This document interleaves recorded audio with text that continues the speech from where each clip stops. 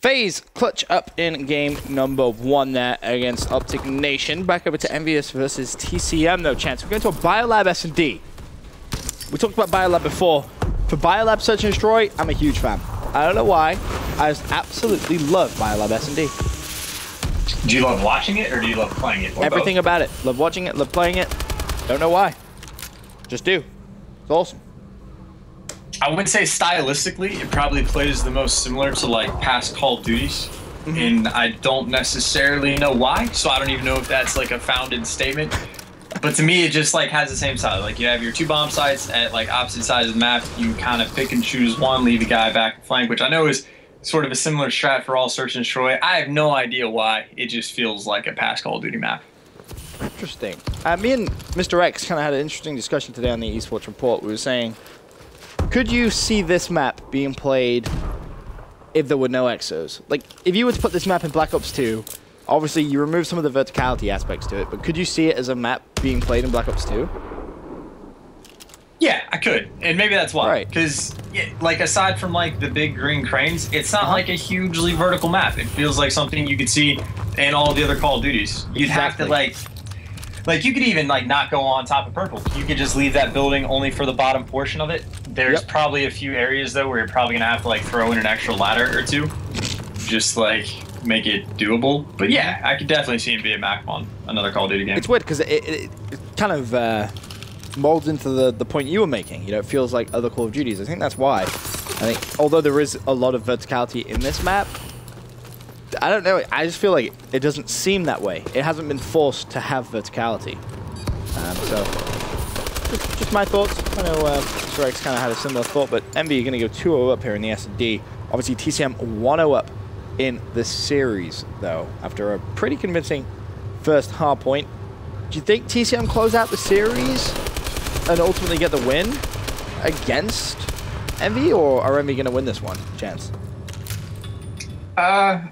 I'd still bet my money on Envy overall, and even if they go down like 2 games to none, I think they're capable of clutching up. Okay. Although if they have to go against like another 4 like quad host respawn, it's not going to go well. I imagine they can do it. Probably not going to go well at all. They could do it. Depends on the map and the game type, though. Uplink or CTF. It's going to be interesting to find out which one TCM decide to host. But again, it's Saints on the attacking side. Throwing out some grenades. 4-0 start for him. He's looking at trying to get a pick around the outside here. Purple. 3 players on top green there for TCM. TCM known for using danger close with those grenades in Search and Destroy. It helps them get a lot of first bloods, and you'll see them do that in almost every single map on S&D. However, player actually coming on the fight. Saints turns around, needs to pick up the first kill, connects. That was Shane. Now 3 versus 3 as Jerd cleans up Proof. Saints, though, getting aggressive top purple, Chance.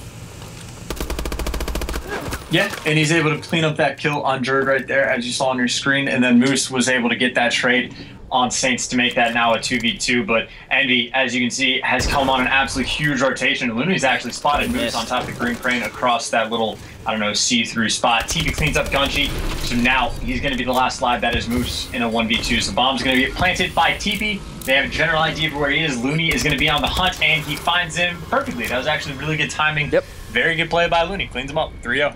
Really good play coming in from Looney. Kind of surprised he missed that snipe shot, though, when he was kind of just jumping up, see if he could find someone on green crane. But doesn't matter. Makes up for it. A 6-1 start, though, from Saints. Here in S&D Biolab is pretty dominant as Envy go up 3 rounds to 0. They look in full control here in Search and Destroy Biolab. Yeah, I'm trying to think. If you were to get rid of like the vertical aspect and throw it into like a Black Ops 2 type thing, you might have to get rid of like the bioacid canisters as well, because like they're pretty big, but they're not too big considering like the movement speed. Like they're easy to get away from. But if you're running at like normal slow Call of Duty pace, that's going to be like huge. Right. I guess you're right. But now I'm interested. Yeah. I wouldn't be opposed to that, to be honest. I'm not a fan of the acid rates. They kind of annoy me, to be honest, but that's just me. This one, 2v4. Proof and Teat alive for Team Envious. A win here would give them a 4 advantage, but they have to clutch 2v4 first. It doesn't look like that's going to happen. TV misses the quick scope. Leaves Proof 1-on-4. Did pick up the kill on Shane. Looking on the flank, but a little bit of a windmill. Misses some shots. TCM pick up their first round here in Search Bio. Is there any chance we could like have that arranged just for like funsies to get the pros to play this map just like a few times without the exosuits? In Classic? Just to see. Yeah, in Search and Destroy, just to see how it works. Dude, I'm more than down for that. That'd be entertaining. Or like, you know, like COD Champs is over. Second half of the like year, the portion of the game, it like, you know, I don't want to say it gets stale, but people like, you know, the interest sort of wanes off towards like the new Call of Duty, and then all the hype comes up for that one. So why not like mix up the tournaments and like have one like in a classic style or just like a random map too without the exos, and can you try imagine something new, or have like an S&D only tourney? I don't know. How different it would make the game if you didn't have like exos. The game would play so different. It would be unbelievable. I'm down for that. Maybe Season 3 is no exos. Maybe it's just Classic mode, just for the bands. Chance you're a genius. Well, you can only do that for like certain things. Like Uplink would be pretty ridiculous without exosuits, and I think Hardpoint would be kind of boring just because of like how big the maps are.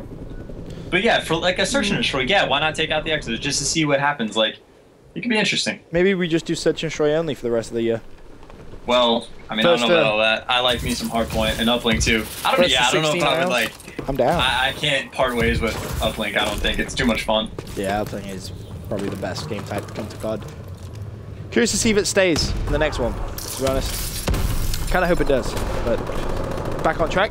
Gunshy down for first blood. Saints with the pick with the sniper rifle. So 3-2, the score in favor of Envy. TCM getting 2 rounds back to back. It's important Envy win this one just to put a stop to that momentum, and it looks like they're going to be able to do so. Shane left in a 1v4. He falls. Bomb going to be defused. And that's now going to be 4-2 in favor of Envious. Yep. But if Uplink comes back for Black Ops 3, it probably was going to mean there's going to have to be exos unless you like lower the portals or do something different with it. I don't know. I think that has to be.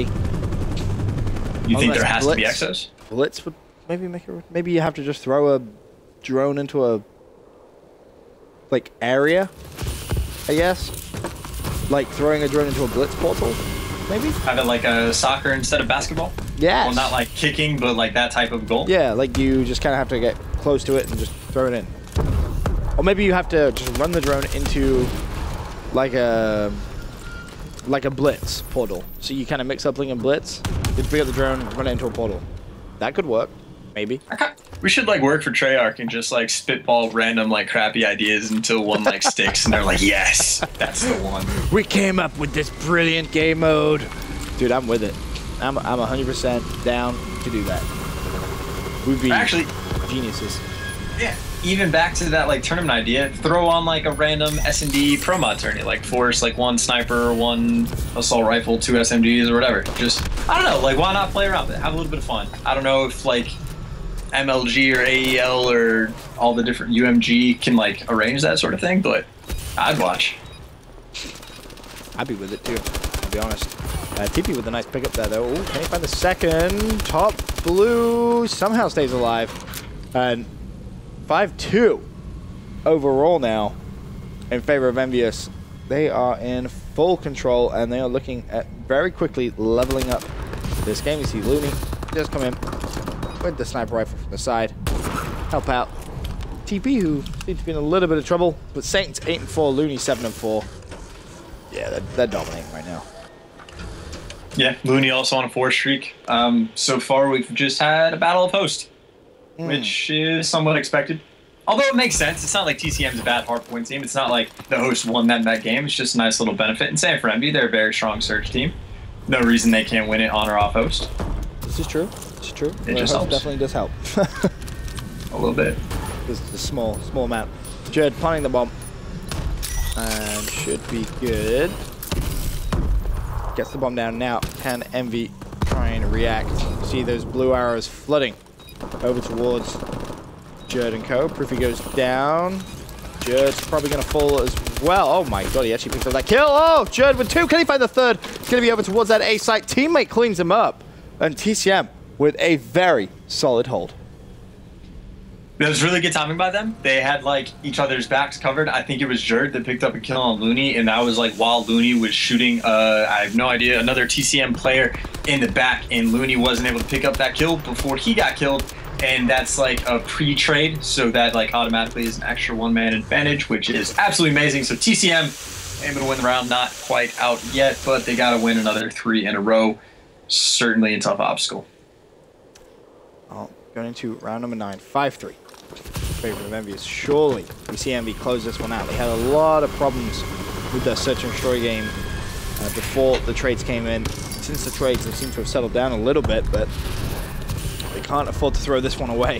A huge lead that they've had, and you know, TCM already winning map number 1, give them so much momentum in the rest of the series. Yeah, without a doubt. And you see pretty much all 4 players for TCM stacked right next to that A bomb site in preparation for that push from Envy. And you see Envy doing pretty much the same thing as now Looney is coming over there with them. They have pretty much all 4 players stacked over there, but Shane is going to be able to get your first kill on Proofy and Looney, able to hit that shot, giving the 2nd time around. So that's going to be a 3v3 until TP cleans up Mr. Shane. So now 3v2 in favor of Envy. Oh, I'm good. She's going to die as well. Leave Jerd 1v3. Had a sniper rifle and an SMG combination. Players all around him. Sees the first one, goes for the stomp, hit marker, cleans him up with the hip fire. That was Looney. Now 1v2. Tagged up from the side. Pulls out the ASM-1 again. But he saw both players cross. He knows exactly where they are. Can he now clutch up? Sniper rifle comes back out. Jerd getting a little bit fancy with this.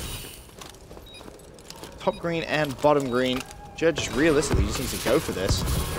Sees them both. Hitmarker again. 2 stomp hitmarkers. Jerd, 1v1. This could be huge play against Saints. 20 seconds left. Just running around, sees him up top. Jerd for the 1v3 clutch, he's done it! Oh, Jerd! He does what he wants. That was absolutely insane. Yeah, that was pretty good. He is now on a 5 streak. Jerd doing some pretty impressive things. That was awesome. He stomped on 2 people. I got hit markers.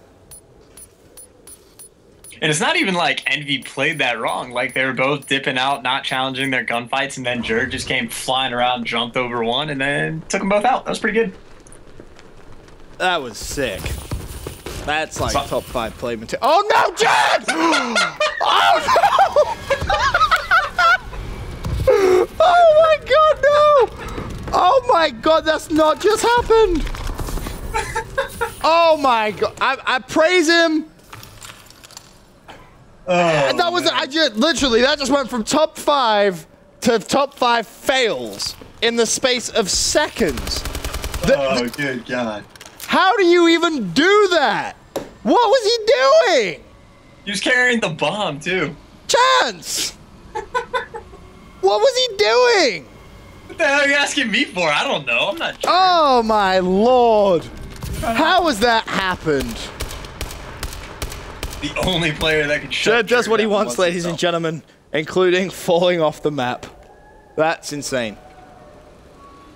All right, well, after that, I don't really know what just happened. Envy win, apparently, so they tie up the series at 1-1. For now, guys, quick commercial break. When we return, more of King Jerd going for a little bit of a jump off the map.